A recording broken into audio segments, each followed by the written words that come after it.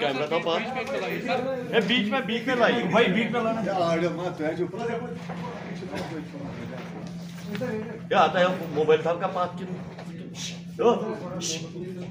Sir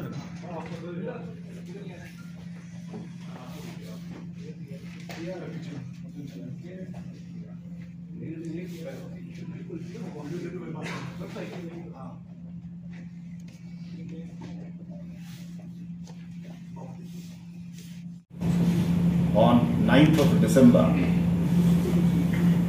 at around 7 p.m. after he returned home to his family after the duty hours. And the police has managed to recover the very pistol with the help of which the 6 bullets were fired. The bullets were fired by Imtiaz Ahmad Khande, and at his own instance we have been able to recover the very pistol with which he shot and nearly killed the policeman. Recoveries have also been made at the instance after the interrogation and supported by technical evidence.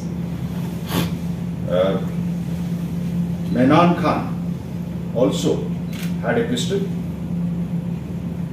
The pistol is of Turkish make, Canik TP09. That's how the pistol is known as. 1 magazine and 7 rounds. And